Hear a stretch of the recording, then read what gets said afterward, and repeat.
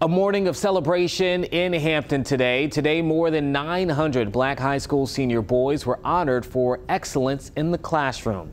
The annual Scholars Breakfast is put on by the 200+ Men Incorporated, and the event recognizes male high school seniors from Hampton Roads schools who are graduating with at least a 3.0 grade point average. Now, each student receives a medallion, and several got scholarships as well. We want to say congratulations to all of the graduates, and they announced again those scholarships for many of those grads who are doing amazing things also in the community.